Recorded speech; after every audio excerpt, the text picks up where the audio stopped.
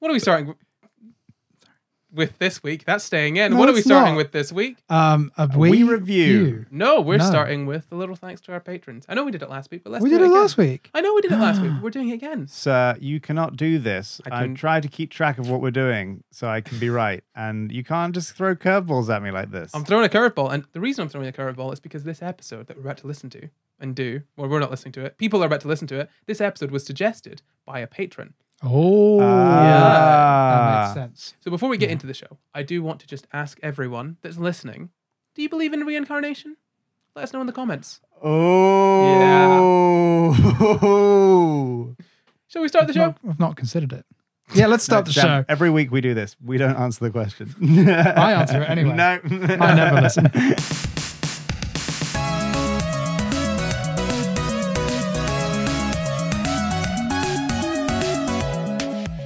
Hello and welcome to the SCI Guys, the show where we talk about the crazy, weird, and wonderful stories from the science world. I'm Corey, and as always, I'm joined by my co-hosts, Jamp and Luke Gutford. Hello there.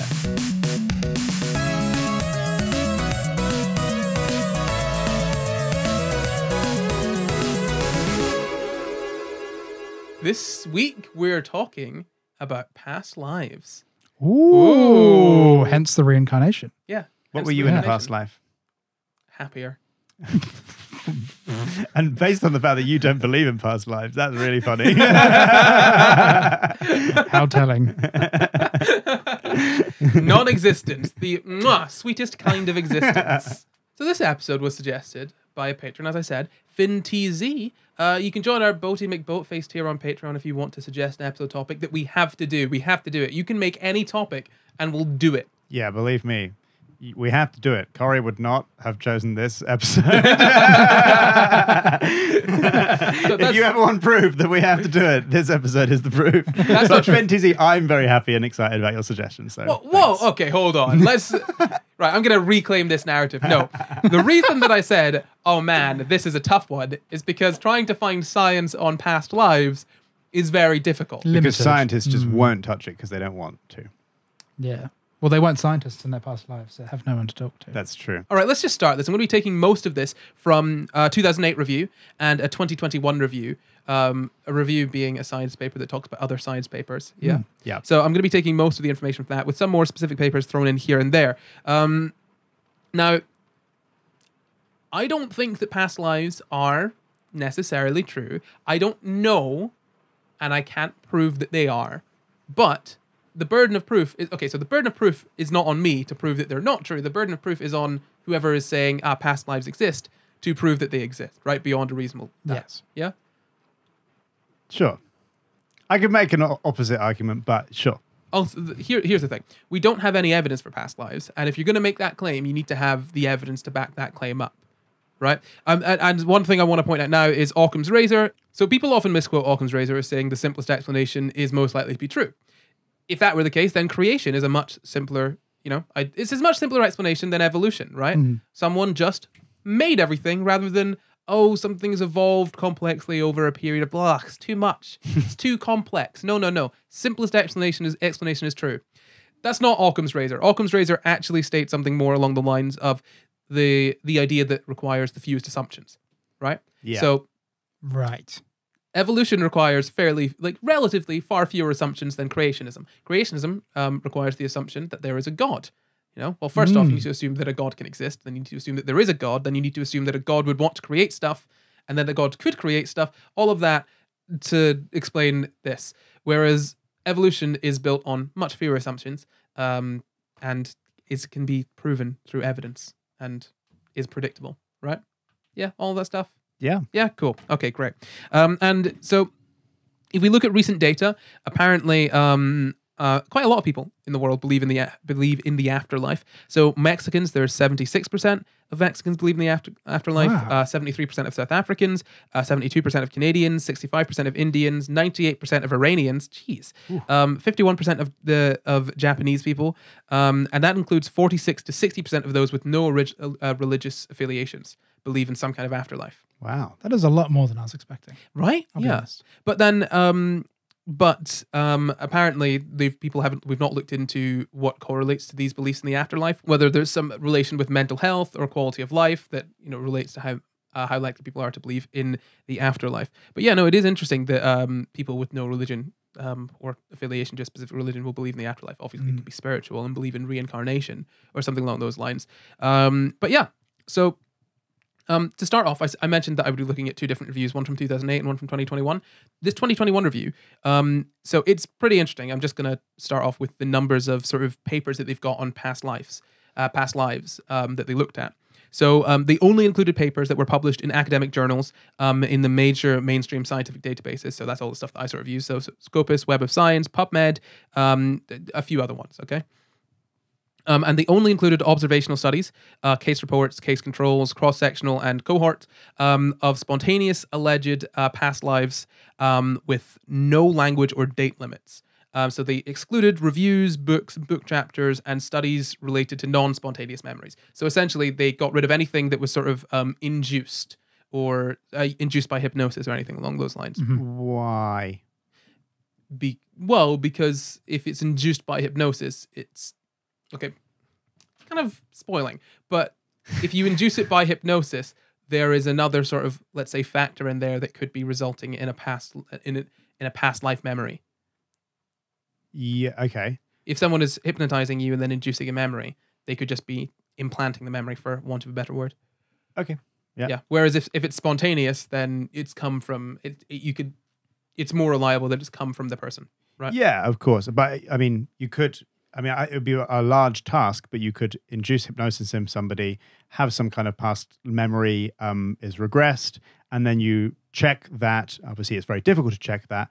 Neither the hypnotizer nor the person who is being hypnotized could have had any reasonable access to that piece of information, and then check if the information is correct, and then form your conclusion. Now, obviously, there's a lot of steps in there that are very difficult. So that's Absolutely. entirely outside of the scope of this review. The review is just looking at sort of the numbers of papers and the sort of overall trends in those papers. Okay. And ultimately, the induced ones are very different than the spontaneous ones. Oh, okay.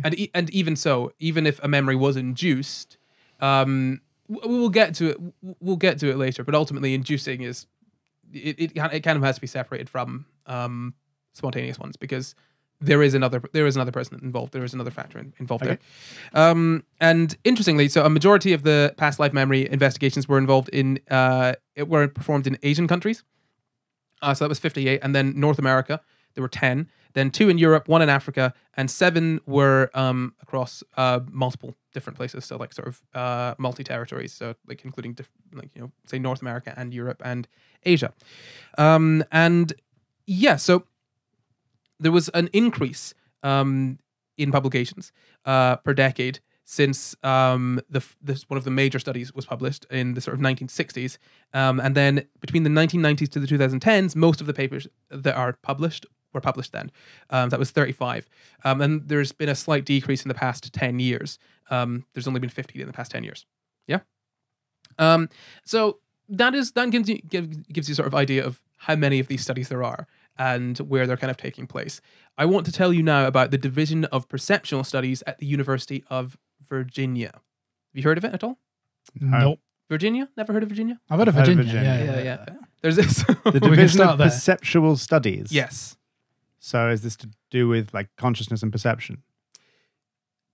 Well, so it used to be called something slightly different. It used to be, where is it? Parapsychology is what it used to be called. Yeah. So, I mean, it's kind of a consciousness. It's mostly pseudoscience sort of stuff. Right. Oh, and it's at a university. Yeah. So when I say mostly pseudoscience sort of stuff, I mean it mostly studies what is often believed to be pseudoscience, as in past life science, all that sort of stuff. And the paranormal, really, more than pseudoscience. Interesting that's got its own division to the university. That's really interesting. Well, there's a little story behind it. So there was a man named Dr. Ian Stevenson who we could even do an entire episode on, to be honest.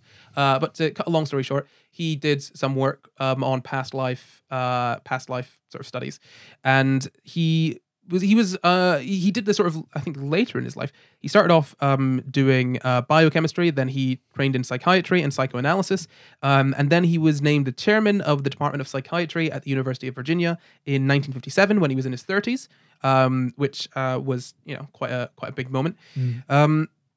And he then sort of the sort of scope of his study started to change. It started to shift more towards the sort of paranormal. And there came a point where he basically opened he opened a sort of new department. So he stepped down from as the sort of head of the department that he was in, and kind of opened a department within that department, which was studying sort of more paranormal stuff, past lives, things like that. And actually, the physicist who invented the photocopier. Xerox. Yeah, Xerox. Yeah. So his name was Chester Carlson. He was really interested in what Ian Stevenson was doing. So he actually started funding a lot of his work. And when he died, he left him $1 million. He left $1 million to the University of Virginia to fund Ian Stevenson's research. And so, Ian Stevenson basically used that money to travel around the globe, track down people that had reports of past lives, mostly children, by the way. Yeah. And so he opened the division of parapsychology at the University of Virginia, which was forced onto him. Apparently, he didn't want that name, but it was forced onto him. It was then changed to the division of perceptual studies. I think there was another name in the middle. Oh yeah, there was the division of personality studies, and then it changed to the division of perceptual studies after that.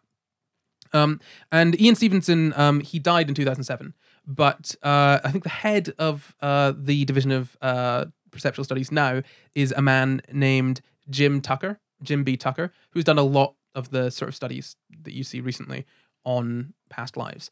And yeah, so we're going to look, the other review that I was talking about, as I said, there was a review from 2008 that was done by Jim Tucker. So that was a review of the work up until that point on past lives. And like I said, he worked at the University of Virginia. He's published a lot of papers on past lives. And he has been the director of the Division of Perceptual Studies for the past 20 years or so. But past 20 years or so. And apparently he has a database full of past lives, accounts of past lives, memories. He's got 2,200 cases in that database, last he checked, apparently. And he said, this is a quote from him, "A lot of it, to be perfectly honest, is trying to figure out the answers for myself. Hopefully my work or my writings have had a positive impact on some people, but they're still trying to answer the question of what is the level of evidence that, in fact, there is a part of us that survives after the body dies." So the thing is, the subjects in most of these cases tend to be small children or young children. Actually, when this was suggested, it was specifically highlighted, the past life memories involving children. And apparently over 2,500 cases have been investigated worldwide. And like I said, they happen all over the world, but they're easiest to find in cultures that believe in reincarnation for obvious reasons. But again, there have been a lot of cases in the West. Usually, these will come on at 35 months, the age of 35 months, which is about just under 3 years old, and they will usually last until the age of about 6 or 7, and then the kids will just kind of stop talking about it and forget it, which is actually the same age that you sort of start forgetting your childhood, and you could usually remember stuff from the age of sort of 6 and 7 and up, but you can't really remember from before that, right? Yeah. So they will usually make spontaneous statements. They'll describe the lives of people that are fairly recent. Usually they've died about 16 months before the child was born. That's sort of so freaky. So the average is about 16 months before the child is born. We'll get to why that's. I'm presenting this as factual, okay, for the purposes of this discussion, okay. We'll get to that. We'll get to it in a bit. They describe ordinary lives, usually in the same country. And the one part of the life, this is just a direct quote from the review. The one part of the life that is also often out of the ordinary is the mode of death, as 70% of deaths are by unnatural means. So I'm just going to go through the review because there's a bunch of different interesting things they bring up, which is kind of necessary to build a base on what the people studying this think about this topic, right? So essentially, they start off by talking about even Ian Stevenson, the person that we were just speaking about, and a bunch of the different sort of studies that he did. And apparently, he took an analytical approach to these cases and started investigating, writing things down, checking them against actual facts. So some subjects reported having been deceased family members, whereas other people said that they were strangers somewhere entirely different. And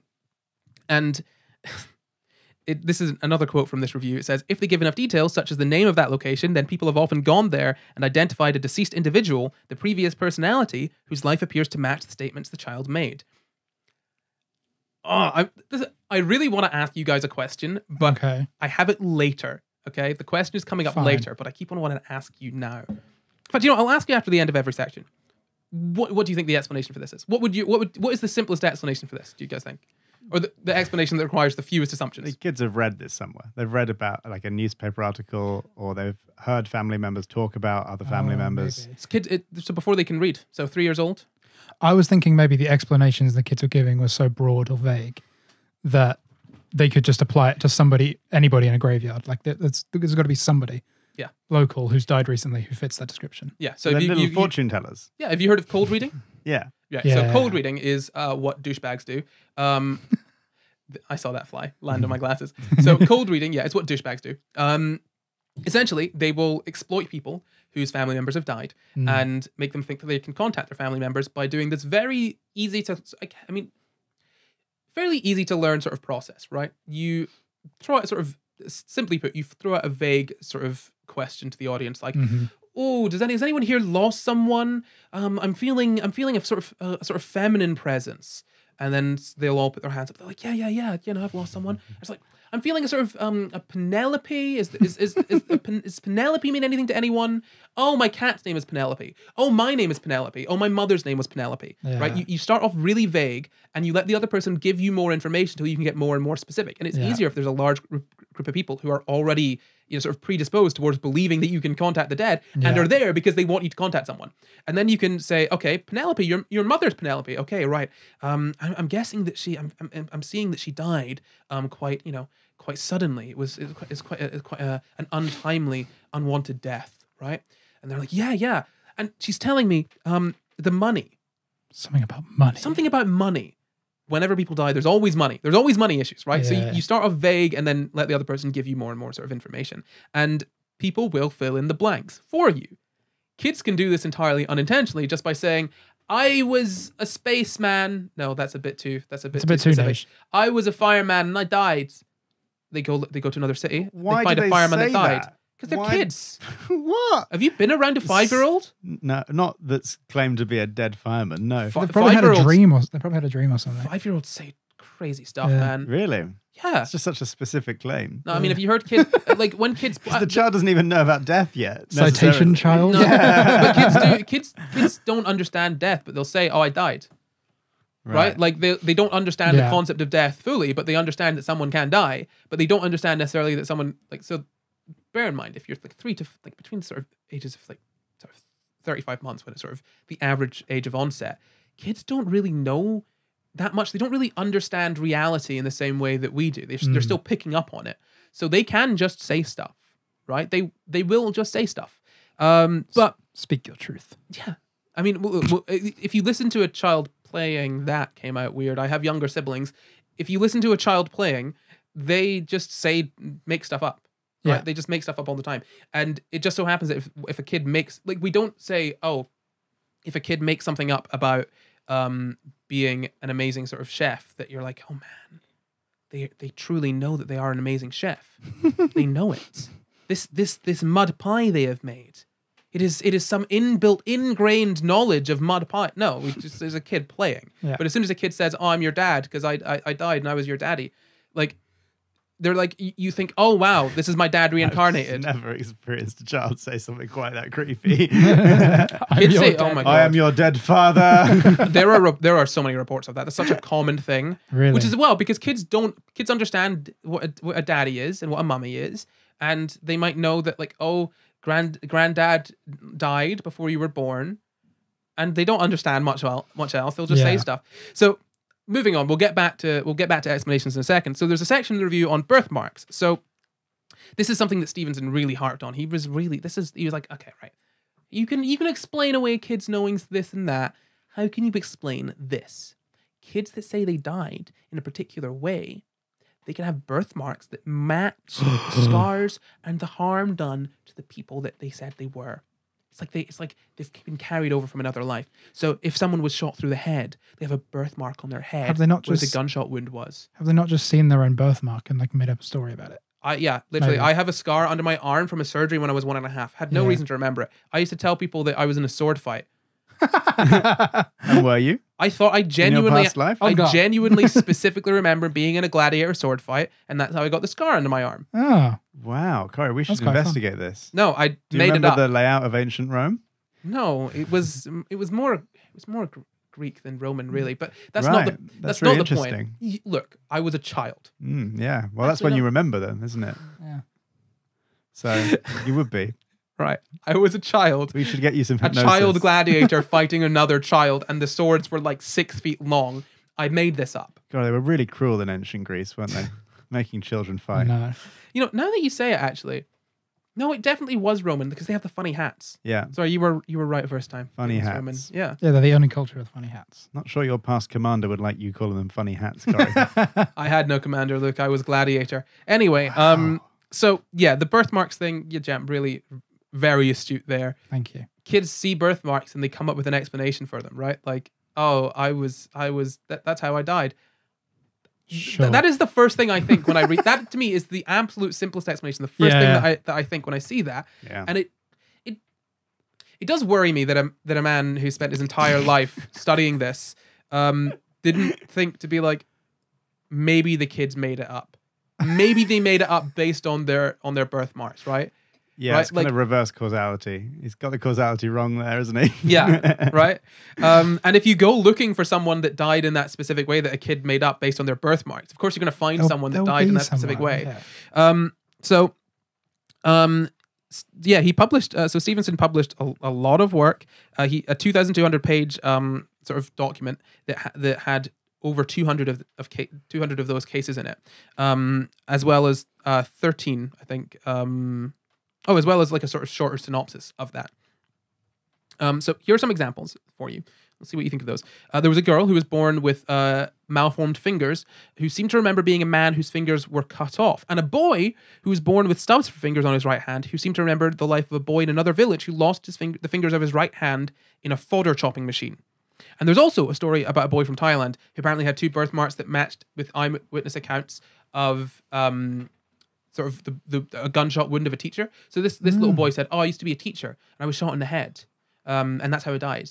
And I was in this town, and the teacher was shot in the head in that town, and the grandmother took the boy there, and the boy led the grandmother to the parents' house, the parent of the teacher. And it's like, oh, these are my parents or whatever. Now,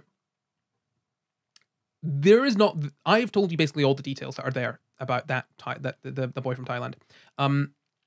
I don't believe it because there are so few details there, right? He led them to the house. That's freaky. That is freaky. Right, but we're believing that. Yeah, right? of course. Right, if that is true, sure, that is freaky and interesting. I would wager that there is something that is not. There is enough information there. There are a lot of ways that this can be easily explained, and enough information there is left out that you could be like, okay, well, that's just you're leaving the information out there. Like for example, you could very much lead the kid into doing that, right? You can sort of prompt them into being like, oh, you were shot in the head. You were a teacher. Were you from maybe like this town because you know that there's a teacher, or you half remember that, or the kid heard about a teacher being shot in the head a town over and said that they were that teacher, right? That all of this makes sense. Like kids listen. My brother would do this thing where he would bring up something you were talking about like 3 months ago, as though it was had just been mentioned, and you're like, what are you talking about? He's like, you said that. I'm like, yes, 3 months ago, and you weren't we did not say it to you. Were you listening to our conversations and just storing them for later? Yeah, kids listen when you don't think they're listening, and they remember stuff that you don't think they should remember. Yeah, it's like it's freaky as hell. Thing. Yeah, freaky. So, like, sort of simpler explanation, fewer assumptions there, right? That that there's sort of confirmation bias, that the child was sort of led into it unintentionally, clever hands effect. Yeah. Yes, we've spoken about that before. Yeah. These are all things that we know can happen with people. So it takes fewer assumptions to believe, well, it's probably that, rather than be like, okay, now we need to come up with a framework for how reincarnation works. and make the assumption that all of that is true It's when true, yeah. there's this other slightly more sort of likely one to the other side. Yeah. So what do you think about the girl with the malformed fingers and the boy with the malformed fingers who thought that they were that they thought they had their fingers cut off in a past life? I feel like they were just curious about why they're different. They just go, my hand's different from everyone else's. Why is that? And they just thought about stories. Yeah. That could make sense. Right? Yeah. Well, you seem to disagree, Luke. No, I don't disagree. I just don't know. That's all it is. Yeah. I find it weird that this child knew what like a rotary saw was. They didn't. Okay. They just knew that they're oh, maybe he did. But the again, it's in a village, a town over, so a kid could not like, oh, I got my. And was that true? Yeah. Was that true that there was a kid? There was a boy. Yeah. Right. Oh wait, no, hold on. No, it doesn't say whether it's true or not. Sorry. Ah. But the thing is that that's the crucial information there. yeah, no, isn't it? actually, it is. And they went to the town, and there weren't even any saws. No, but the thing is, We don't believe in a them. common item that a kid would know about because it exists in their town, Yeah. right? Like, oh, I was a boy and I was working and I got my fingers cut off. Oh, you mean you got your fingers cut off in a saw? Yeah. This type of saw? Yeah. Yeah. But Well, like, sure. or I was working and I got my fingers cut off, and you go to a town over and there was someone with their fingers cut off. Yeah. Well, yeah, if there's a fucking saw that children are working with in a town, like Yeah. Yeah. someone's gonna get their fingers cut off. Yeah, right. of course. But look, I don't necessarily believe in this, but I do find it very fun. But also, you're talking about like assumptions. Hey, it's good fun. It is quite fun. But you are talking about assumptions, but you are assuming, like, to make this make sense in a materialist plane, you are going, oh, but perhaps this happened and this happened and this happened and this happened. And that makes sense. Let's see, you're misrepresenting the assumptions that are being made. So what I'm saying, No, I know what you mean. You're saying that those are phenomena we see in people. We know them to be true. We know confirmation bias, Yeah. etc. But you're assuming those things did happen in order to discount a possibility which you don't believe in, which is fine. But that is, you are trying to reach the conclusion you want to come to. no, what is happening is there is limited information being given. Yeah. And the information is being limited in such a way to reach one conclusion. And I am saying, well, if we are to fill in the blanks of the information that is left out with the most likely thing, With a possible thing, yes. the most likely, possible and most likely. Yeah. Yeah? Most likely in your opinion, yeah. Jump in. I have nothing to add. No, come on. I just mean you're filling them in with what you call the most likely thing because you categorically don't believe it to be true. And I'm not saying that I don't believe in past lives. What I'm saying But you is, did say that earlier in the show. based on this evidence, I don't. Right. I don't discount it. Yeah. But I think this evidence is mostly bullshit. Okay. That again, in the same sense that someone could say, "Oh, vaccines are unsafe because they give you autism," and I would say, "No, that's bullshit." But if someone told me, "Oh, actually, this batch of vaccines has X, Y, Z," I'd be like, "Oh, yeah, no, that makes sense." Right? Like I can disagree with the way that you got to a conclusion, while still saying, "Oh, the conclusion is perfectly possible." Right. I disagree with the route that this is taking because they have come up. You'll see it later on, right? But the neutral point here is not believing in reincarnation. Is my point. Yeah, no, I understand that. And so you need to like the fact that information is being left out. You need to like you can either fill in the information as they are doing with the fantastical belief of reincarnation, or with the much more grounded and objectively, Luke, much more likely. Yeah, I agree. Oh my god! I agree that it's much more likely in that we have no proof of the magical belief of reincarnation. Sure. Jamp, roll the tape, please. Can you just... No. I agree with you that it is much more likely if what we assume to be true, which is that we live in a material-based reality, is true. That's true. Yeah. And based on the assumption, the presuppositions of the scientific model of the world, I agree that it's more likely. Assuming the scientific model of the world is correct, which is an assumption. Yeah, I'm not denying that. And so once when operating within the world, within that sort of axiom, those set of axioms, then yes, the most likely outcome is that, yes. Right, but the reason that we're making that assumption is because it requires a few assumptions to get to. Well, it assumes quite a lot, but sure. It does, but I mean, the point is that it's reliable and predictable. Whereas we'll see later on, this is less so, right? It allows you to make predictions about the future. Yes. Yeah, exactly. The scientific, So the reason that we make the assumption about this about science is because, as Luke says, it allows us to make predictions about the future. Yeah, and the past. But that is why I'm going with this and not the other one. It's so difficult. I know. Hey, but this is exactly what you want me to be. No, I know you don't like it, but this is exactly what... I don't believe you went into this episode being like, I really hope Luke just doesn't make any comments here. I really hope he just sits and listens. I don't believe... You can feign all your frustration all you like, but I don't believe you went into this episode being like, I can't wait for Luke to just sit and accept everything. Look, just because I knew it was going to happen and I thought I knew it would make better content, it doesn't mean that I'm not actually frustrated. I contain multitudes. So no, so that is there with the sort of remembering injuries or sort of birthmarks, or it says birth defects here. I don't really think that's the best term. Birthmarks and things like that, right? That they could match the supposed lives of the children that they remember. Mm-hmm. So there's also a part that talks about the strength of memories and emotions. So I'm just going to read this because I find it interesting. Some make their statements with detachment, but many show strong emotional involvement in their claims. Some cry and beg to be taken to what they say is their previous family. Others show intense anger, particularly towards killers in cases which the previous personality was murdered. In general, the stronger the evidence for a connection to the previous life, the more emotion the child shows when talking about that life. Even when the children do show strong emotion, many of them show great intensity one moment, followed by ordinary play a few minutes later. Many seem to need to be in a certain frame of mind to access the memories, and although some are able to recall them on demand, others are not. This, to me, says the kids are kind of making it up sometimes, and some kids can feel very strongly about it and then just not care about it. Yeah. To me, that says they're playing. There could be another explanation for it. There could be. It seems the most likely is that the kids are playing, right? Yeah. I don't know what you think. I like what is it? The interesting part to me here is that apparently the stronger the evidence for the connection to a previous life, the more emotion the child shows when talking about that life. The reason that I'm going to come up with other assumptions here, by the way, Luke, is not because I'm saying, oh, it's absolutely not true. I just know that when people hear something like this, it is very easy to think, oh, so that means it must be true because the stronger the emotional connection, like the more evidence there is.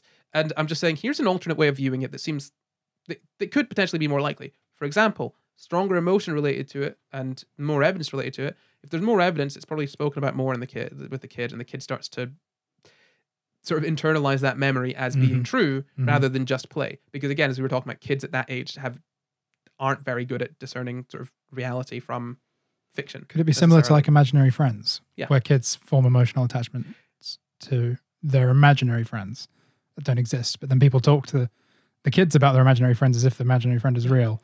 Yeah. Yeah. Kind of that situation. Is what you're saying, the stronger the evidence for the stronger the supposed evidence for the past life, i.e. they found some person in the neighboring town who kind of matches the description, the parents are then going to have been more likely to ask the kids more often about it, which is going to strengthen it. And so when the scientist comes along, or when this guy comes along and questions them about it, that memory and that sort of thing is going to be more hardwired into their brain, so they're going to show stronger emotion. Yeah.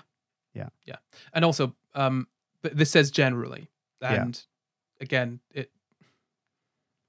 I don't. There's no numbers here. It's just it's it'd be interesting to know if there was any information, or if this person had gathered any information on whether how frequently the parents report questioning the child about it. Yeah, I think it'd be interesting to go through. I do want to go through the history of this with Ian Stevenson's work. It's just outside the scope of this episode, but I would like to look at that because it does look interesting, and also I do want to pick at it. When was this report done?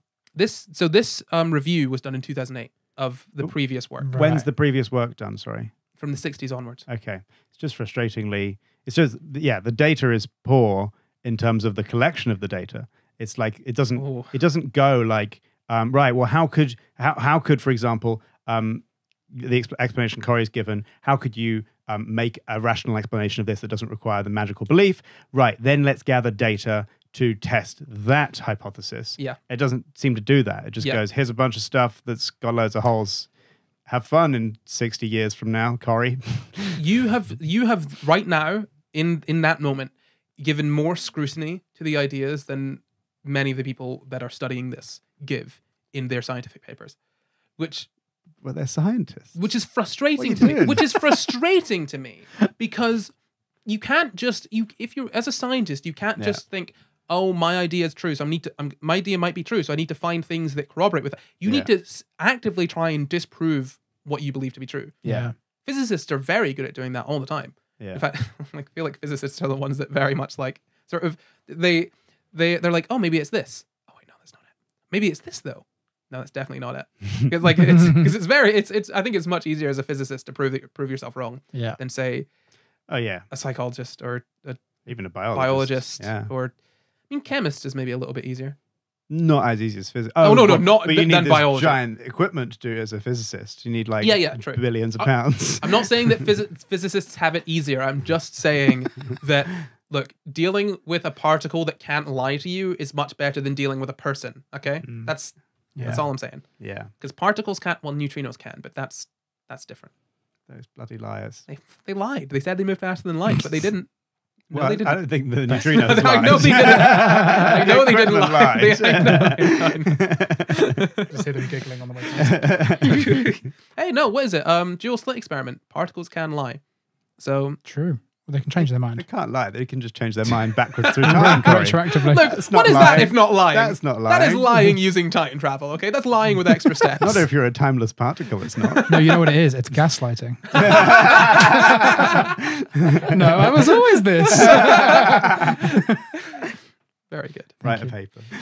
So that's you said imaginary friends earlier, Jeff. That's really interesting because we do have that coming up in a bit. Ooh. But just first, before we get into that, I want to talk about likes and dislikes because this is another section from the review. Apparently some subjects. This is a quote. Some subjects display likes and dislikes that are similar to those of a previous personality. For example. So it gives an example here of 24 cases of Burmese children who said that they were Japanese soldiers during World War II, and some of them complained about spicy Burmese food and asked for raw fish instead. And also, some subjects showed an unfortunate interest in addictive substances such as alcohol and tobacco if the previous personality consumed them, including one whose neighbor obliged the young boy's request for alcohol until his grandmother intervened. I have been around I have multiple younger siblings. They ask for booze all the time. They want it. What children are you spending time? I Scotland. have met I have a cousin who is a little Scottish child. If they've She has never had never it. said something weird like I used to be a farmer but my head got bitten No, off by a bull, or like I need to smoke some tobacco or give me alcohol. If a kid sees an adult drinking something, they say, I want it. The adult says, no, it's for adults. The kid Okay. says, give it to me. I want the wine. Give me some of the wine. Kids will just want that stuff. little If a kid brats. sees someone smoking, they're like, what is that? I want to do it too. Because Yeah, kids Yeah, just, true. Also, kids struggling with spicy food isn't surprising. right? Like, Yeah. it's so strange. These children didn't want spicy Burmese food, even though they're Burmese. So strange. They wanted some sushi. Well, I want some sushi. Yeah. Does that make me a Japanese in the past? We've already covered, Corey, that you did have a past life as a Roman, so I don't know if they A had spicy Japanese food. Roman? Is it a A Japanese? Japanese Roman. Yeah. Yeah, maybe. Yeah. Maybe. Is that what you remember? Yes, sure. That's really interesting. And apparently, children often engage in play. Another quote: "Children often engage in play that appears to be connected to their past life reports, particularly play that involves the occupation of the previous personality." Again, to me, this says less kids are playing because they remember their past lives, and more kids say they were a fireman because they like playing firemen. That's definitely tenuous. Right? I was a pilot in a past life. No. Woo. Wow, it's because of your past life. No, it's because you like being But also, a plane. what's interesting to me is that you only remember one life over. Do you know what if you? Why wouldn't you remember the memories of a past life? You know, so Too hazy. it's like a JPEG. It's just like JPEG compression, right? Same JPEG 20 times. Not a good JPEG anymore. But what if that doesn't make sense? Because with the likes and dislikes, right? So if you're a little Burmese kid and you like raw fish because you used to be Japanese, which makes complete sense. Then if you were to then be reborn, would you not then like raw fish because you liked it in a past life, but you were Burmese, so it doesn't make any sense? Yeah, would you suddenly develop a love for Burmese food as like reincarnation regret? Is a reincarnation racist? Is that what you're saying? I don't know, Corey. We'd have to. Yeah. Maybe you were Japanese Roman because you were Japanese before you were Roman. Right. So And you in remembered cases your in which Japanese life in Rome. Okay, so this is Wow. interesting because they've done some work on. So Ian Stevenson also did some work on gender identity disorder, as it was called then. Obviously, gender dysphoria now. And there's also been some recent work on this. I didn't have a chance to look through it fully, but one of the ideas is that can you guess how gender dysphoria and past lives can come into play? Are trans people other genders in past lives? Sometimes, maybe. Wow. But the cross-gender behavior may continue even into adulthood, but overall, most of the subjects go on to lead perfectly normal lives as not trans people. That was implicit there. Okay. Trans people don't live normal lives, as we know. Yes. This was from 2008. I shouldn't be too mean. It was from 2008. Okay. But there's an idea that apparently gender dysphoria can be caused by being whatever in a past life, which why is trans race not a thing then, right? You know, like why do we not have That's true. oh man, I feel like a white man. I used to be a racist white man, and this is why I hate this disgusting black body I'm in. Right? Like why is that not a thing? It might be. Is that where internalized racism comes from? Maybe. There we go. Maybe. Sure. We've cracked the case. That's it. So when the memories leave, it's usually around about the age of 6. They stop 6 or 7. They stop making those statements. And it's also the same time that they start going to school and they have more experiences And they get start educated out them by the establishment. Yes, That's and they also it. start to forget their childhood. But apparently it can be longer in cases which the personality has been identified, as contact between the two families appears to keep them going longer. Again, to me, that doesn't mean, oh, contact makes the memories grow stronger. It's just, if they're false memories, they're going to be implanted more easily if you keep contact with the old family. Yeah, if you keep reinforcing Yeah, them. you keep reinforcing them, Of course. exactly. If you want to know more about false memories, we did an episode on the Berenstain Bears effect, Did we? which you should go and listen to. Yeah. 78. Corey once believe. told me a very interesting thing about memory, which blew my flipping mind. Guys, it was on the Mandela effect. That was a little joke from me. I'm sorry, I couldn't let it go. Please Sorry, continue. I couldn't remember. So Corey once said this really interesting thing to me about memory, which blew my mind. So I had this experience where I was like meditating on the tube, and I came out of my meditation, and I had seen a countdown timer for my meditation countdown in my meditation, right? So I came out of my meditation, and I was like, wow, for the 10 seconds before my alarm went off, I saw this like 10, 9, and I was like looking at it. I was like, oh, that's my meditation timer. Bing, my meditation timer goes off. And I'm recounting this story to Corey, and that is what I remember. But of course, when I remember it, that's happening now, right? And so, you know, I could swear that that's what I remember. And very possibly in some weird, like pseudoscientific, metaphysical explanation for that, whatever, very possible. That's how it felt at the time, right?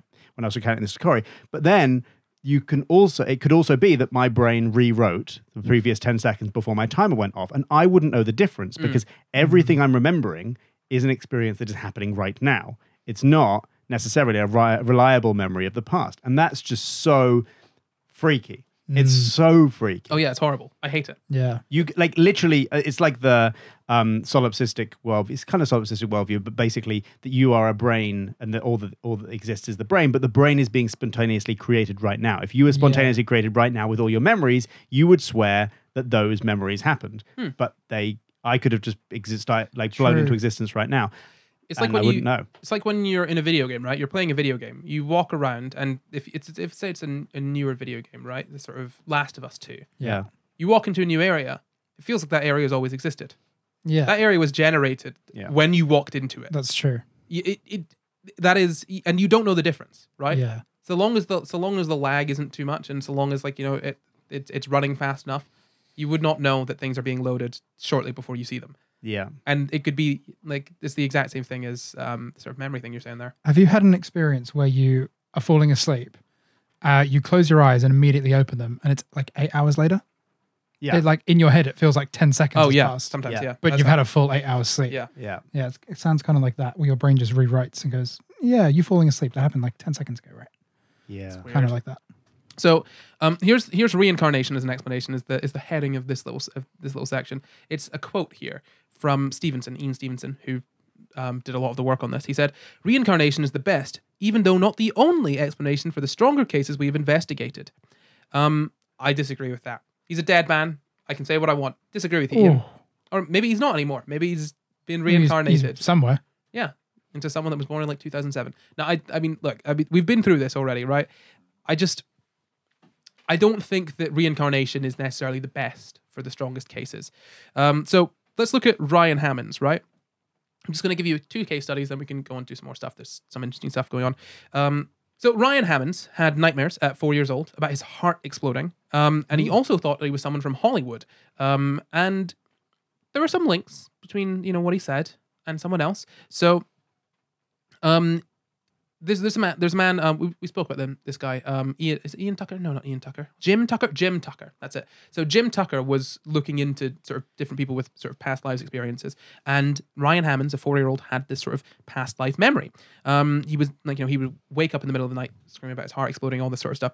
And on looking into it, they found out that, there was a man named Marty Martin, who died in 1964. And actually, Ryan's mum showed him a picture of this guy, and he was like, that was me. I remembered the guy that he's standing with, and that's me right there.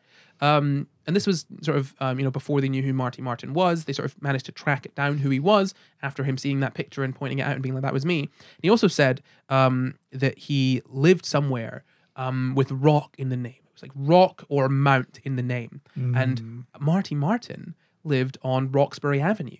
ROX. Roxbury Avenue. Still. Yeah, still. Yeah, close. still, yeah. So Ryan sort of managed to pick out Martin's wife in a picture. And he said that she looked familiar, but he wasn't sure how he knew her. And then they flew to Los Angeles. Jim Tucker and Ryan flew to Los Angeles to meet Martin's daughter, who was 8 years old when her dad died. And Ryan apparently was confused to find out that she'd grown. He was like, "What? You're so old. What's happened? I remember you being a little 8-year-old girl." And Tucker started fact-checking some of Ryan's memories with Martin's daughter. And this is a quote from the Vice article, which I think talks about Jim Tucker and talks about some of his work. Direct quote: "A lot of the details proved accurate. A lot of them did not. Some couldn't be verified." So some of the things that proved to be accurate. So he said that he was dancing on Broadway, which seemed unlikely because the guy was just an extra, but it turned out to be true. But wasn't. He also said that he had 2 sisters and a mother with curly brown hair, which was true. And he remembered his address, which I told you, having rock or mountain in the name, Roxbury. Now, his heart hadn't exploded. Martin had leukemia and died of a brain hemorrhage in 1964. And Ryan also said that his dad raised corn and he died when he was still a child, which wasn't true. But it then goes on to say, still, the case presented strong evidence for reincarnation, Tucker wrote in his 2013 book, Return to Life, in which he documented this story, but it was certainly not definitive. Here's the thing. I say it could be multiple past lives getting jumbled up. Nah, here's the thing, right? That seems most likely to me. That's it. Yeah. If the kid Thinking like a scientist. If the kid gets the mode of death wrong, it's not strong evidence. The kid's like, I remember curly hair, I remember this and that. If they're getting major details, like if it's like 50-50, come on. Are you sure you're not like adding a little bit more into that than is there? If that's my issue. If the best evidence for this is still so weak, it just feels a little bit like freaky that he remembers performing on Broadway, though. Sorry, not remembers. Freaky that he got that correct about performing on Broadway. That is very specific. Oh, it's incredibly unlikely. Like it's shocking that he managed to get so much right. I guess we need to know how many kids are going through this process who get everything entirely wrong. Well, because obviously you're going to get some kids who happen to get things right. Well, if he's got 2,200 cases in his database, and like the best one of the best ones has 50% of the stuff wrong. You've got a really obscure thing. Wrong evidence for reincarnation. All right, and look, Jim Tucker is doing like the work that he does is important, right? To some degree, I would definitely say. No, genuinely, I genuinely think the work that he does is important. I just think that the people that do this work should. And I think other people agree as well that they should maybe be a little more critical of the conclusions that they're coming to. It feels like they're very much starting off with the assumption that reincarnation is real, and then looking for evidence that supports that, rather than looking at it and trying to disprove it. Right? Thing is, that's weird about this as well is that it's not, none of this is trying to prove whether reincarnation is true or not. What it is specifically trying to prove is whether there is reincarnation with memory retained during different lives. Yeah. That's a very specific thing, and not at all like, because the thing is, they could be completely wrong about everything they're trying to do, and reincarnation could still be a thing, regardless of memory retention. Like, we have spoken about this so many times that this is why I hate conspiracy theories. And this kind of delves into conspiracy, like all sort of pseudoscience, that whole sort of similar idea. This is why I hate conspiracy theories, because they could be right. And they could be. Like, you know, like I always say this, like, you are, like, I don't care if you're right or wrong. The way that you've gotten to your conclusion is not sound. I will not believe it until there is evidence. And even when, if evidence comes out and you're like, oh, I told you so. No, you didn't.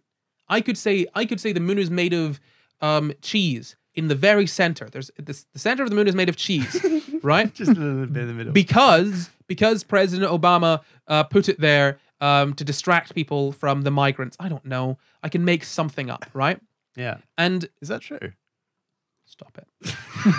I heard it is, you know. And one day at some point, right, you could find at the center of the moon is made of cheese, and I'd be like, haha, you see I was right. And you could be like, well, no, no, you weren't.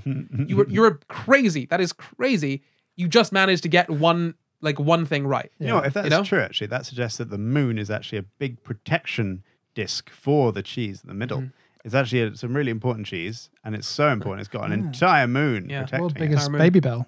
Wow. Yeah. Well, it's world's worst daddy bell. Yeah. World's biggest baby bell with even bigger like skin. Yeah, that's the worst part of the baby bell. Exactly. Tastes horrible. It's actually just one baby bell in the center of the moon. Well worth it, Jeb. Always gotta you do anything to get that baby bell. Is that the ad? Pay us. Spawn. We're all vegan. I don't care. Don't be pushing baby vegan baby bells might be a Hey, thing. people watching aren't necessarily vegan. They'll have baby bells, won't they? Yeah. Okay. Don't say that. Baby bell will hear you, Luke. Okay, just keep it on the DL. Okay, we've got to get some money. Baby bell, pay us, and we'll donate it to an animal charity.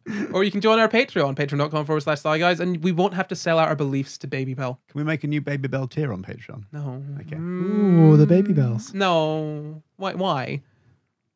Okay, we'll think about it. We'll think about Something to do. it. Okay, so yeah, this is the thing. Like, people that believe in conspiracy theories, things like this, if they do turn out to be right, it is entirely for the wrong reasons. And so, what is the point of being right if you just take a random guess, you know? Yeah. And just so happen to be correct. It's much better to be correct through evidence and proving it, because for the person to end up being correct, to be proven right, someone needs to prove it, and that person is the one that's done the work. The other person just said something, believed it in face of, you know, in spite of all evidence against it, until they ended up being right. It's not quite the same thing. So there's also a case that I'm going to ignore and skip over for now. Just basically, there was this woman that claimed to have a past life as an Irish person in the 19th century, and she even published a book. And she started using an Irish accent. And transracial? No. She's literally transracial. Transaccent. So she's either transracial or transnational or reincarnation is real. Pick your battles, Corey. So she was hypnotized, and then she remembered the sort of Irish history, and then she started using an Irish accent, all this stuff. She was like, oh, I used to be Irish in the 19th century, but then I died, blah, blah, blah. And she wrote a book and everything, and then journalists started to investigate it, and it all turned out to be false. The name that she made up was like, no one existed. The husband that apparently she had didn't exist. None of these people existed. She got general details about Ireland right, despite having never been there. Turns out she had an Irish nanny as a kid. Of course. That's where she got the Irish accent from, and the general details about Ireland. Most people don't think that she just made it up. Most people think that it was an induced false memory from the hypnosis that she just believed was true, to the point where she was like, oh my God, this is actually true. But ultimately, she just didn't remember that it happened. When it came from the fact that she had an Irish nanny as a kid. So that's one thing to bear in mind. So coming back to this 2021 review. So here's just just back to the conclusion of it, right? What is interesting is stuff that we've been talking about already. So I'm just going to go to the conclusion of that 2021 review that I spoke about, because it's pretty good. So basically it says that in future, when we're doing studies on this, we should be looking all around the world, because it's something that it's been sort of sort of documented around the world. And this is the thing. It says following we need to follow a methodological standard and try to overcome possible limitations such as linguistic barriers during interviews and the limited investigations regarding adults who claim to have had past lives memories. So essentially what that means is that there's no standard for how we do these studies. We just kind of do them ad hoc, which makes them difficult to compare, which makes it difficult to put all the data together. So there needs to be some kind of standard for how these studies are conducted. Also goes on to say that the falsifiability of claimed past lives memories must always be considered, and future studies should always consider a socio-psychological hypothesis for past lives memories. In other words, researchers have to consider possible associations between these alleged memories and cultural variables such as religious or spiritual aspects, general beliefs, children's imagination/fantasy, and probably different levels of socio-political allowance for sharing or even publishing information on observed cases. So essentially, what they're saying here is they need to scrutinize more the reasons behind these potential memories that could be related to sort of religion or sort of like look at it more on a case by case basis of what's going on in that country, right? Because there could be many factors that are affecting that. Interesting that they mentioned a children's imagination in play, because that to me seems to be the most obvious sort of, is this not just kids playing and people that aren't kids taking them at their word and taking them seriously when they're just playing. So I also wanted to talk about past life regression therapy, which is pseudoscience. Don't ever do it. It is bunk. It can help you, but in the same way that a placebo could help you, there is no methodological data that supports this. So past life regression therapy is essentially a sort of kind of hypnotherapy that is supposed to take you into past lives to resolve current trauma. The idea is that mental illnesses and whatnot can be caused by unresolved trauma from a past life. And so by delving into that past life and confronting the trauma head on, you can deal with it. So the hypnotherapy practice Edinburgh, because hypnotherapy is a thing, hypnotherapy practice Edinburgh has a little page that says why it's a waste of money. Basically, again, it just says that there's no evidence to support it. If you're talking about therapy, you want to take an evidence-based approach. There is no evidence to say how it works or that it works consistently. Basically, if you believe that it's going to work, it can work. But there's also the worry that it can induce and implant a false memory, which can cause further distress. Which is why, Luke, when I said it back at the start, that they don't use induced ones, because it's false memory. They can just implant a false memory in your brain. You can just induce a false memory by hypnotizing someone. And again, when you said, oh, well, what if both the sort of person that had the memory and the person that was sort of inducing the memory couldn't know that information that was sort of said. The reason that's not included is because you can come up with any sort of vague information and be somewhat right about it, you know? Oh, of course. But I mean, in order to, like, as you say, the burden of proof is on the person making the claim, you would only consider it proven if the information was specific enough beyond reasonable doubt that it's not, it would have to be like, I remember the number plate of my car. I remember which house number I lived at and which address in which country and what the name of my husband was and et cetera, et cetera. Name, number plate, house, all of that sort of stuff. Because the thing is, people will be like, oh, I remember my car plate, my Reggie plate on my car was this. And then you find someone that has that. And you're like, oh, they died. Man, people don't usually do that. It's insane. It's like, there are like 7 billion people on this planet, and there's one dying every, like, I don't know, 10 seconds or something? I don't know how often people die. I feel like you could do some statistical analysis on how likely it would be.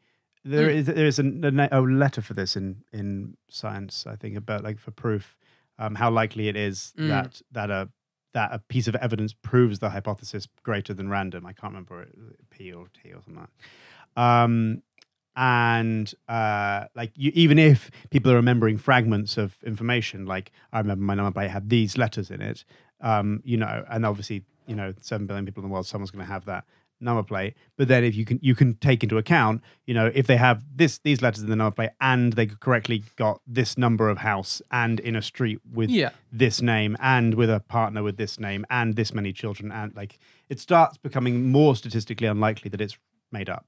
Here's the thing, though. No one is keeping this down. There's not sort of, I guess, What's the opposite of reincarnation? Big death. There's no big death out there saying trying to keep reincarnation down, you know? There's not really a group out there, as far as we're aware, that are trying to stop people from believing in reincarnation. Yeah. So it's not like any stories of someone who remembers in exquisite detail a past life is being suppressed. Yeah. The best stories are the ones that we have heard of, right? The best recorded stories we have heard of. And the best recorded stories are not that great.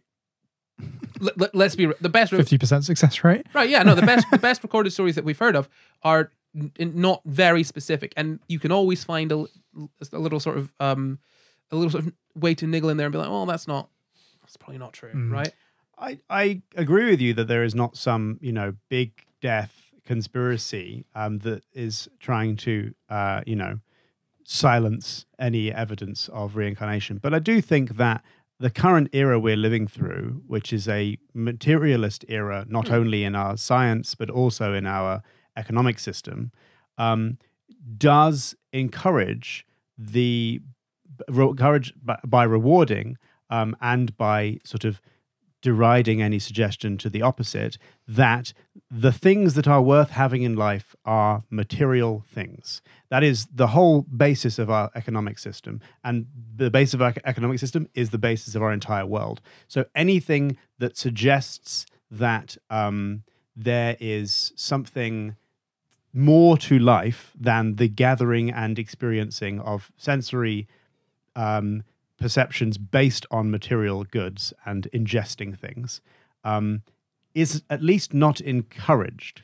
So I don't disagree with you, but my point is less that there is going to be suppressed entirely by society, and more that if there was a case that was very compelling, that it would sort of rise to the top, because these sort of things that challenge it, our society does ridicule the sort of belief in the immaterial, or the belief that immaterial is more important than material.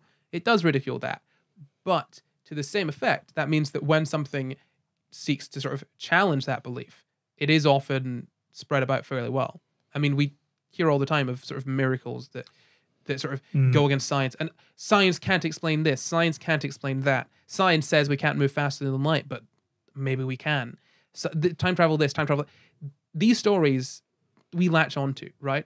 That my point is that there's not a conspiracy to keep that down. Yeah, societally, like, it is suppressed, but that it's suppressed to a level where if there's not really evidence for it, then it doesn't rise to the top. If there is evidence for it, then it's going to shoot right to the top and everyone's going to know about it, right? I agree with you on that, but as we've said before, proof or disproof of the concept of past life regression, memories from past lives, is nothing to do with, essentially, proof of reincarnation and spirituality. The other thing I would say is that the very notion that you require proof for something, proof that you can show to another person, is, I would argue, a fundamentally flawed concept, because you could never prove to me, for example, that you're conscious. You could never prove to me that the objective world exists when I'm not observing it. Yeah. There are loads of things that just are untouchable by that theory. And those things that are fundamentally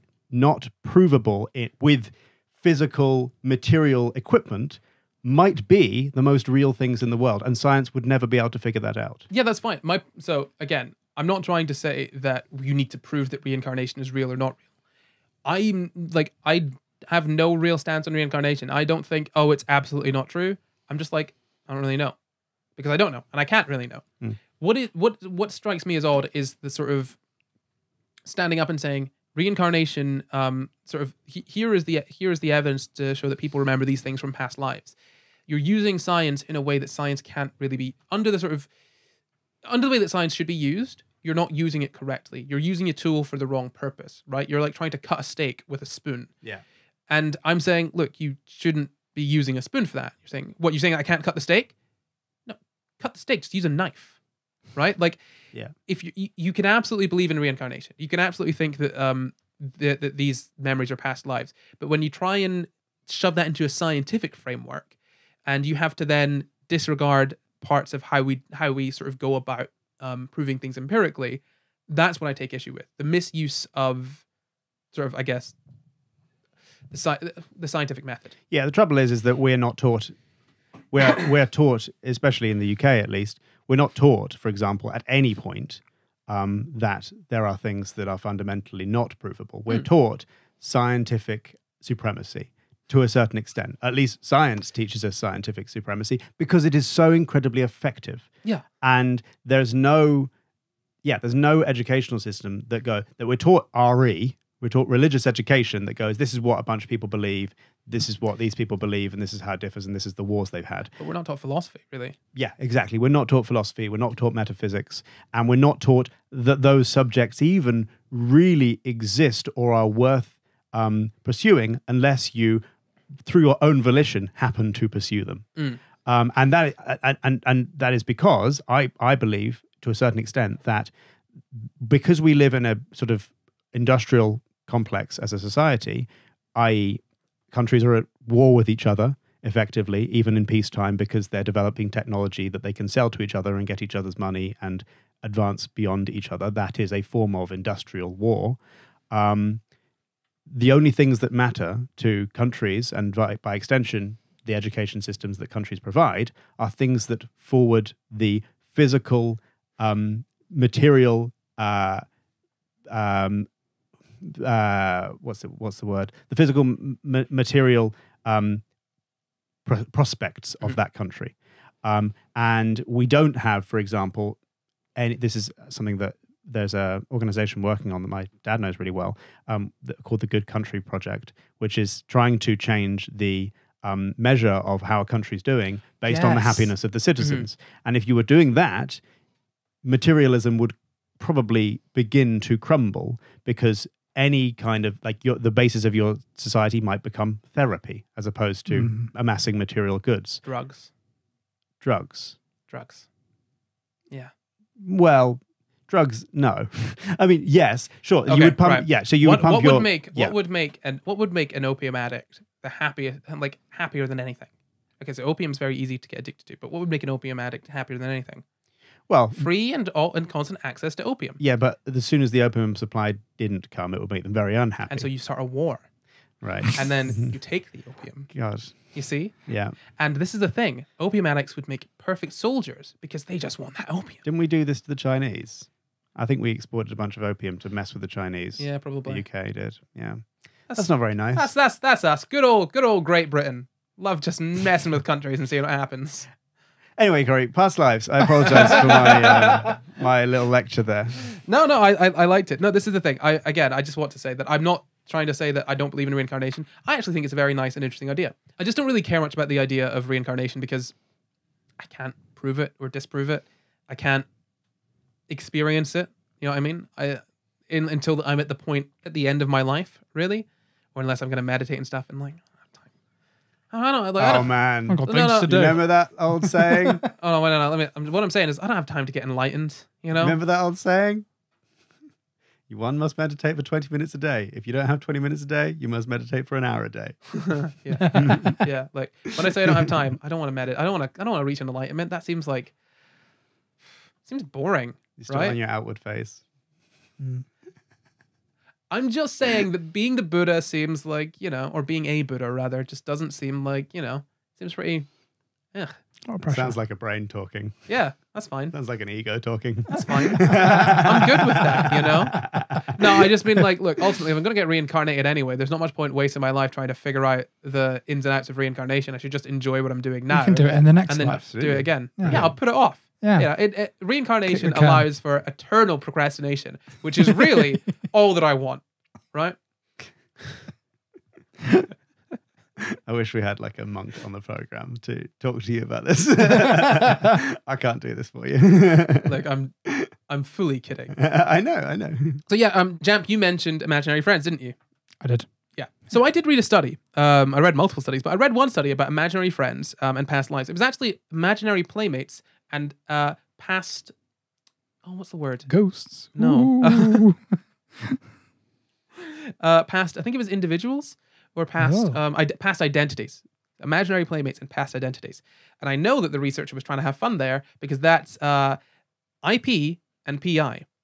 Hippie. Yeah, no, as in they shortened it entirely. Hey, Matt, that is fun. You're right. They shortened but they shortened it throughout the entire paper. So they're talking about IPs, imaginary playmates, and PIs, past identities, and it's very confusing to skim read it because it's so difficult to tell those two apart. Ips and pies. Ips and pies. Ips and pies. So, essentially, they sort of concluded. They looked around the world and sort of saw, okay, right. So in the US, there are sort of 66% of kids have imaginary friends if you're using the broadest range, whereas like in India, a lot fewer kids have sort of memories of past lives. They were trying to see if that there was a sort of cross-cultural comparison there between past lives and memories of past lives and imaginary friends. And it seems that there is. So it happens roughly the same time of onset. And one of the explanations that they've got for this is kind of that when they don't spend time alone, when kids spend time alone, they start to come up with sort of play by themselves, and that's where imaginary friends come from. And also, it's kind of at the time where kids are discerning what is real from what is reality from what isn't reality, and they do that through conversation with adults. And so they find out that things are and aren't real, and so they basically start to fit their framework in the world into the framework of reality that they discern from through conversation. You know, if someone's playing, like I think an example here is like if a kid is playing and they're like, "I'm going to the moon," an adult might be like, "Oh, you're going in a rocket ship." And the kid knows, okay, you need a rocket ship to get to the moon. Yeah. Right? That's very interesting. Yeah, it is interesting. Like childhood development is really cool. But also they point out that there's sort of cultural differences that lead to sort of changes here. So in India, there's very few cases reported of kids having imaginary friends. One reason for that could be that kids in India just aren't alone as much as kids in North America. But also the fact that apparently when a kid is talking to someone in that sense, it's more likely to be seen as an invisible person or an invisible entity rather than an imaginary friend, right? So the concept of imaginary friend doesn't exist as strongly as it in India as it does in like a spirit. America. Yeah, like some sort of spiritual entity that exists but is not visible. Right. The kid is interacting with. In the same way that people think their kids are talking to ghosts or seeing ghosts when they're like, "Oh, I see someone in the room." Yeah. That kind of thing. That is apparently more common in India than it is in the US. So those are just the studies that made. The link is in the description for this study. It's quite interesting. If you want to give it a read. Like India. Got it. There's more people there. Yeah. More ghosts. Exactly. So there are some more issues with the sort of even the best evidence for past lives. And it's basically this person talking about the issues with Stevenson's work. So, quote here. Even if he claimed not to have definitive data supporting the reincarnation hypothesis, Stevenson seemed to have a preconceived idea, and he just sought the way to confirm it. He may have been guilty of confirmation bias. Essentially, this is a paper about the how unethical. Do you remember we were talking about past life regression therapy? Yeah. Yes. Mm-hmm.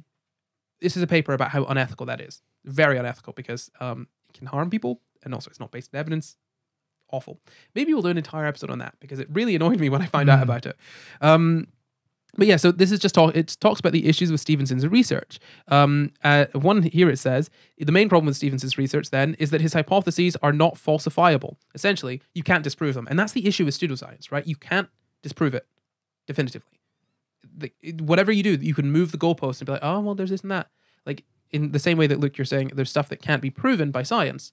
If you, like, reincarnation... Stuff that science assumes that can't be proven. Well, yeah. What I'm saying is reincarnation can't be proven by science if it is sort of immaterial. It's sort of an immaterial concept, right? If it is right. So you can't. Basically, the point here is that if you create an idea of a thing that is immaterial, that is non-measurable, and you say this thing exists. And it exists everywhere, and it happens, but you can't prove it because science can't measure it in any way because it is completely out with the bounds of science. That's kind of what's going on here, right? It's the same way as you can't disprove that God exists because if you say, "Oh, God is everywhere," okay, well, why can't we measure God? Because God is all powerful. But then why isn't God showing us? Because God is above us. What? So many rules. Right, fine. Okay, you can't prove it. You can't prove God is real, but you can't disprove God is real because you'll just make up. It's like playing a game with a kid where you're like, "Oh, I win." They're like, "Nope, I made a new rule. You can't win because you broke the rule." Yeah, it's so infuriating. It's just my cousin does that all the time with table football. I just want to shut up, right? And that's what Sorry, it's like Abby, talking to a if Christian. you're watching this in your future. You are terrible at table You are the football, though, and you worst. don't want to accept it. No, but the point there is, right, obviously, if you're trying to prove something that is not necessarily provable by science, basically, if you assume something is true, but that assumption can't be proven by science, you're basically kind of, you can't really use it in using the scientific method. That is what science does. So how's that different? So another point here is that this is a key point that I had to leave out. Stevenson's ideas, the things that Stevenson comes up with, you can't use them to predict anything, right? Yeah. They're not they're not reliable, right? So you can't. There's not enough consistency there to predict. Okay, if someone has birthmarks, then X. It's just in some cases this, in some cases that. We're not really sure X, Y, Z. There's no reliability within the results. There's no way to use that to predict what's going to happen in the future. Okay. It's just a bunch of stuff that happens maybe, and I've come up with this idea that links it all, but it doesn't link it all in any way that is predictable whatsoever. It's just, I think they're linked. Yeah. You know? Yeah. Cool. So that's why the difference. yeah, that's the difference between that, because science makes assumptions, right? Yeah. Like, for example, I can make the assumption that I'm going to mess something up. I can make the assumption that if I flick this switch, the light is going to go off, right? That's not an assumption. Well, I no, the site, right? Okay, so there's I understand. Oh, goodbye, light. My point is that I understand that if I flick that switch, the light will go off, right? And the reason that I think that is because there's electricity coming from the mains running up through the light, and if I flip that switch, it stops the electric current from passing through the circuit, lighting up the LEDs, right? I understand the science of that. Now, these are all based on assumptions, right? Yeah. But those assumptions allow for me to turn that light on and use it in a predictable manner. If when you flicked the switch, the light didn't turn off, you would have to conclude your assumptions were incorrect. Well, or your assumptions may be incorrect. Yes, maybe incorrect. And then I'd have to try and find, okay, well, why? Turns out, it's not plugged in. Well, my assumption is then no longer, incorrect. But then if I get to a point, you're right. If I get to a point where, okay, me flicking the switch, I've tried every avenue, me flicking the switch seems to have no correlation to the light, has no cause-effect sort of relationship with the light. It's just been coincidence all this time. I'd have to come up with a new model, right? Yeah. But thus far in human history, when you flick a light switch, usually the light will turn on. It's fairly predictable. So that's why science is useful. Yeah. Yeah. Yeah. Oh, I'm on a science podcast. I don't doubt science is useful. I just like playing with it. No, I know. I agree. So yeah, I don't have an issue with reincarnation. I'm not poking fun at that. I think it's interesting, and you can't really prove it wrong.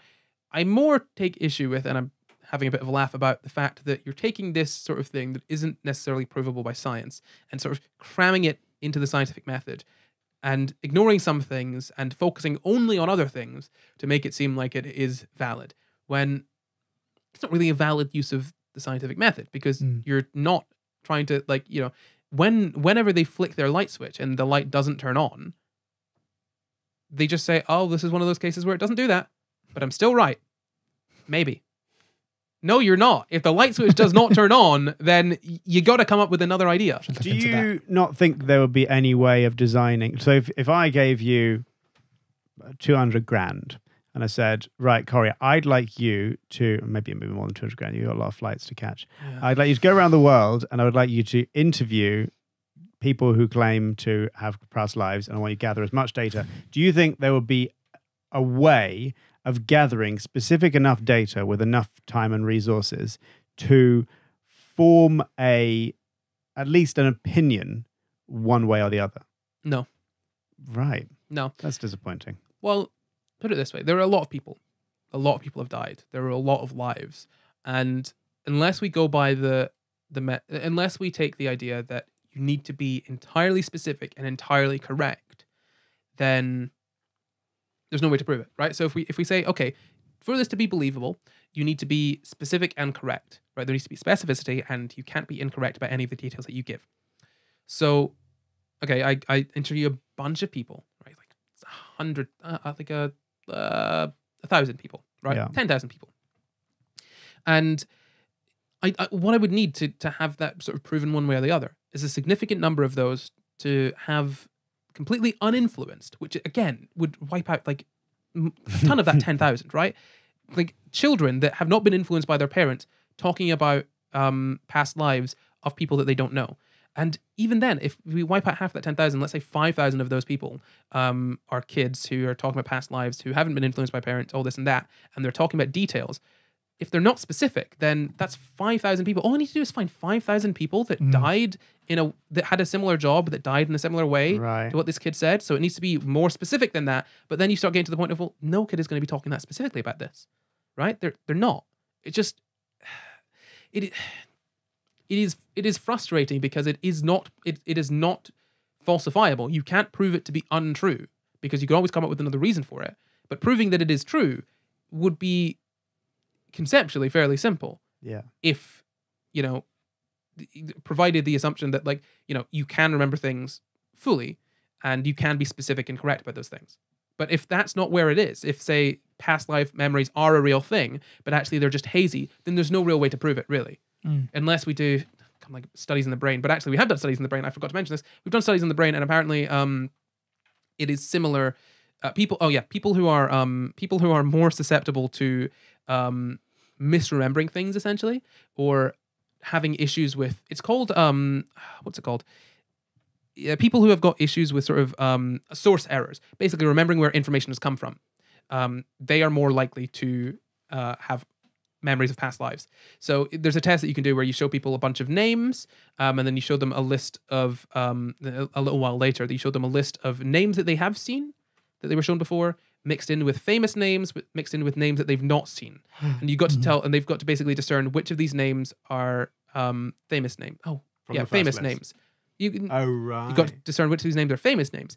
And they can fully get it wrong, sort of thing, right? Yeah. They can be like, oh, yeah, like this is a famous person, but actually it was just one of the names they were shown before. Because they remember that they remember it, but they can't remember where it came from. Yeah. Right? In the same sense that someone that thinks they've got a past life, I remember hearing about a pilot on TV in the World War II.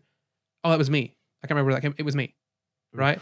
There's also some studies on the brain where it's like parts of, if something feels like it's coming from outside of yourself, if it comes from a part of your brain where it feels like it's coming from outside of the self, it will then be or it feels sort of like more distant from the memories of the self, the sort of sense of self, then it will be attributed to a past life in some people. Like some people are like, oh, that doesn't feel like a memory that I had. It's past life. Or a piece of information that feels separate from the self. That sounds similar to the sort of deja vu hypothesis. Yeah. Right? Yeah. And so that's the thing. It's the same thing as being like, oh, deja vu, it's really because you made a mistake and time skipped back. I mean, you can't prove that I'm wrong. Yeah, man. You can't. That's it. But I didn't know we knew what that was about. That's really interesting to know. Thank you very much. You gotta stop doing that, man. But you know what I mean, right? Like, if I could say that deja vu is time travel, I could say any of these things, and you can't prove it wrong, but you also can't really prove that it's true. And so it exists in this limbo of people being like continuing to study it and continuing to do these studies that are honestly just almost begging the question, assuming that it is true, and that's the way that the studies are built, right, with under the assumption that it's true. And it's just frustrating. So instead of focusing on things or focusing on studying these things in a way that would be useful, or focusing on things that are more useful, we continue to do these studies where we can't prove anything one way or the other. It's essentially just building up a database of interviews with people that say they remember past lives, when like ultimately we could look into this and be like, oh, it's probably just kids going through play, and this is how kids do it, and it's misattributed by parents. There's all these explanations that make complete sense, but instead of like trying to find a way to sort of prove or trying to find a way to sort of prove reincarnation in a sort of a far better, more material way, we're doing it this way that really doesn't seem to hold any water already. There's no way that you can pull these sort of past life memories back from the brink that they're on of this is just human development, right? It would take a lot of work to do that. Yeah. And I would say nigh impossible to prove at this point that all of these cases thus far of past life memories are actually past lives memories of past lives, and not just the ways that kids develop normally. You know, in the same way that saying like, okay, imaginary friends for kids, yeah, they're just people. They're just people that are on a different dimension. It'd be the same thing as studying that, you know, in my mind. And it's frustrating because it seems like we could do this in a better way. Yeah. We could do it in a better way, but you also think fundamentally not possible either. We could study it, but we still would never be able to prove it. I think we might. I don't think we can prove it just this way, but I think that we could. It is interesting to look at least. It's a real shame because I've this is not an episode about reincarnation. It's an episode about past lives. But it's very interesting seeing the frustrations you have with the data collected on past lives and the arguments you make as to why they're rubbish. Those, interestingly, from what I've seen and read from people, for example, in sort of Buddhist teachings, they would actually, in terms of you're speaking on like how you come up with concept of self and the way your mind is like, that's slightly less me because it comes from an area of the brain that's more attributed to the outside or whatever. That would actually, I think, be a really interesting discussion when talking about the concept of reincarnation as opposed to past lives. Because past lives, as far as we understand it, memory is stored in the brain. Although there may be Buddhist people who disagree with you, but memory, as far as we understand it, is stored in the brain. And then obviously, and then so in terms of reincarnation, the materialist view goes, well, when you're dead, you're dead. We can see your body as dead. We can burn it. We can put it in the ground and it rots away. And that sort of ignores certain other things and is based on some very serious, unprovable assumptions that are heavily flawed. So it's very interesting. I think that the reincarnation aspect to it would actually probably not be too. It is unprovable, absolutely, but you can logic it out in a way that is not. It's not flawed.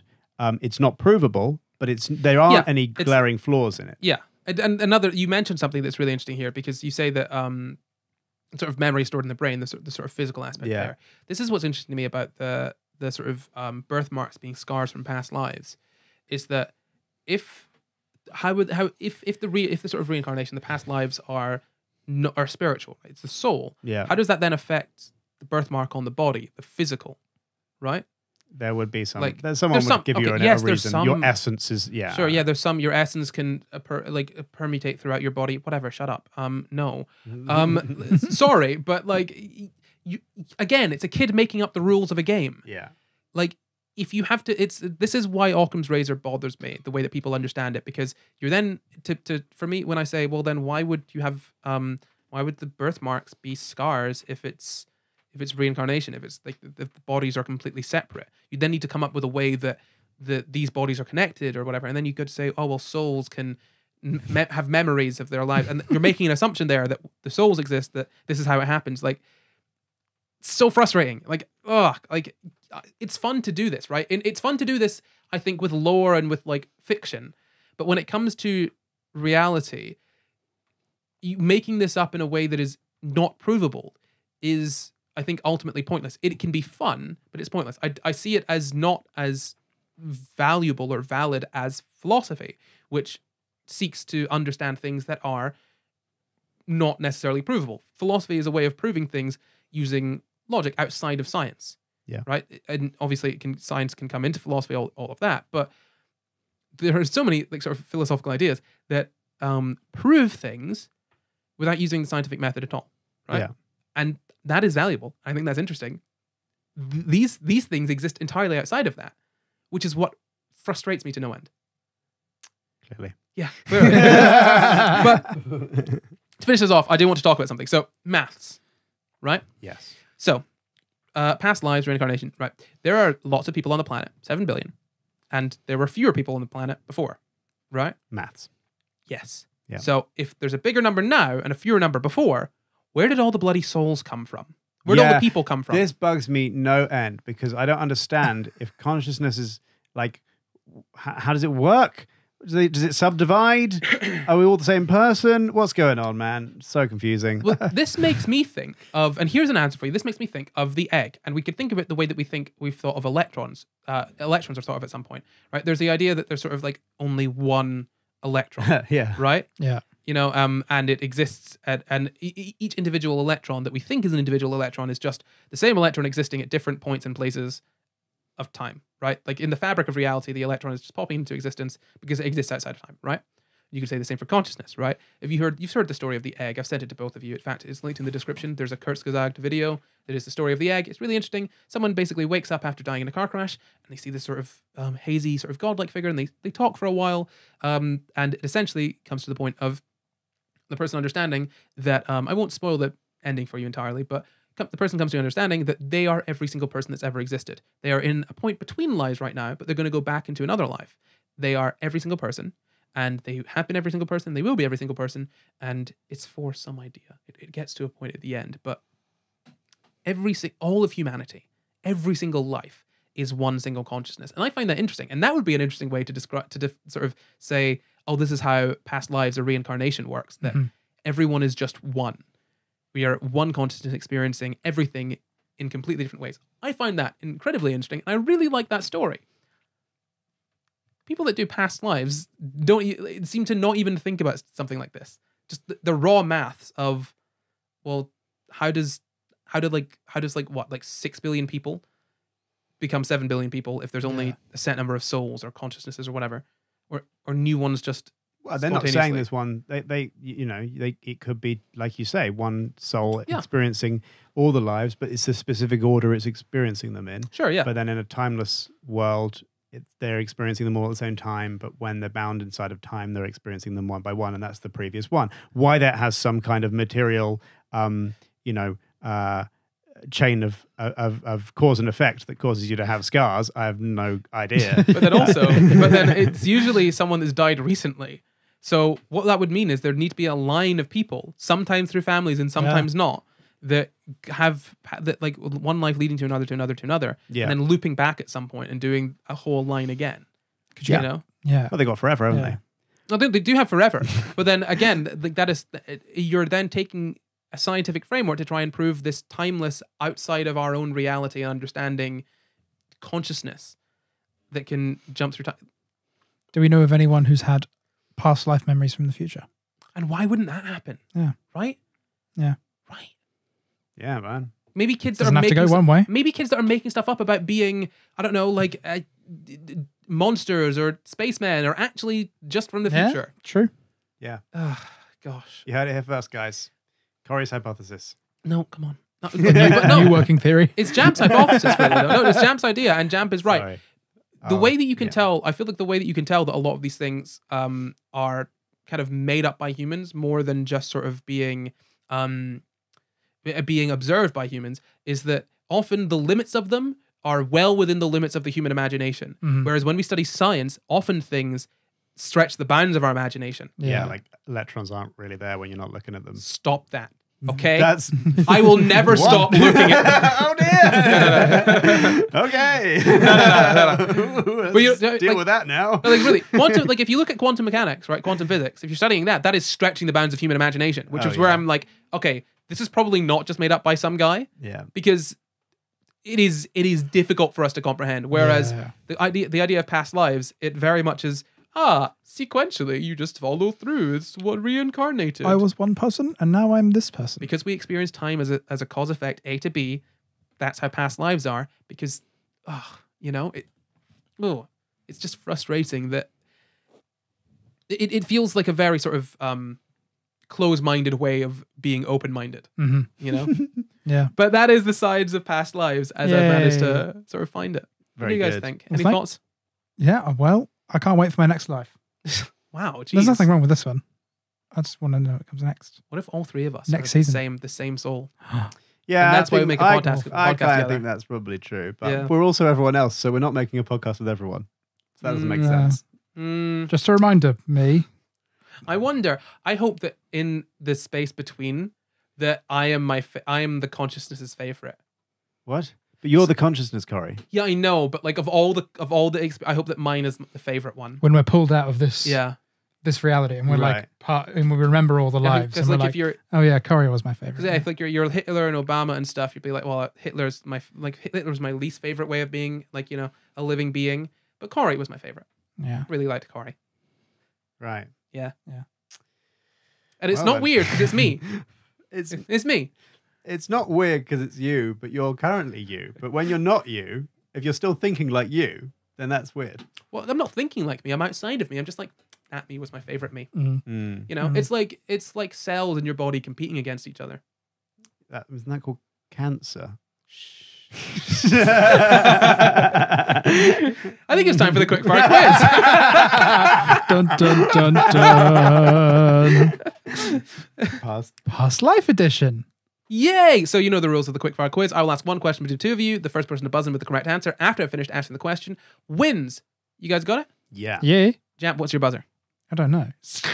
Where I die. Jeez, that is macabre. Yeah. Luke, what's your buzzer? I used to be an elephant. We haven't even talked about animals. No, it's too much. It's too much. So, my Do question dogs for go you to today. heaven? My question for you today is Do dogs go to heaven? at the University of Virginia, what does DPS stand for? I used to be an elephant. Luke. Department. Department of Paranormal Sciences. Paranormal Phenomena. No, Luke. I don't know. Well, Department of give it a go. Anything.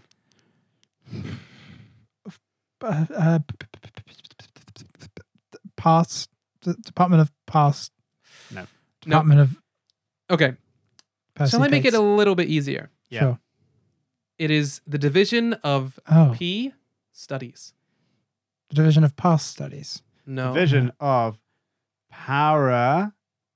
The Division. Oh, flip. What's it called?